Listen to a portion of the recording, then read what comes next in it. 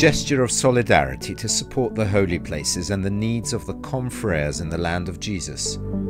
Cardinal Leonardo Sandri, Prefect of the Congregation for the Oriental Churches, asked for it just a few days from the Pro Terra Sancta Collection, the collection of offerings that takes place in all the churches of the world for the Christians of the Middle East.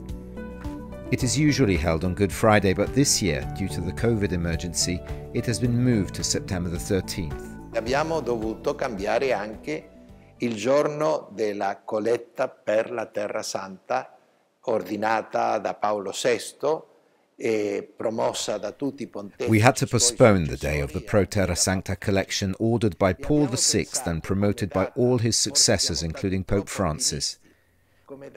We thought we could have done this collection with more serenity. Perhaps we were too optimistic in the month of September, on the Feast of the Exaltation of the Cross, September the 13th.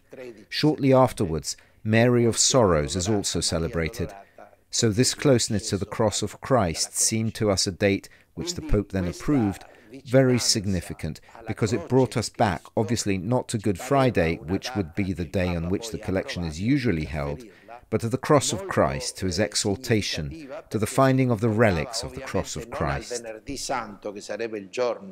The Prefect of the Congregation for the Oriental Churches, who has visited the Holy Land several times in recent years, has not failed to mention the very special mission of the Franciscan friars. For over 800 years they have been committed to guarding the holy places on behalf of the Catholic Church, an important contribution to the maintenance of the sanctuaries, but also of the many schools, parishes, social activities managed by the custody of the Holy Land, arrives every year from the Colletta. La Terra Santa è soprattutto santa perché lì ha messo. The Holy Land is holy especially because Jesus set foot in it. The Franciscans of the custody of the Holy Land are those who care for the places where Jesus placed his feet and hands. We must all thank them because they are not only there, but they are missionaries towards all of us who arrive at the holy places and receive their welcome. We receive from them the word that explains the mystery of Jesus in the concrete place where he lived, where he was. Certainly the call to donate falls this year in a very special situation, with the world busy facing the consequences of the coronavirus pandemic.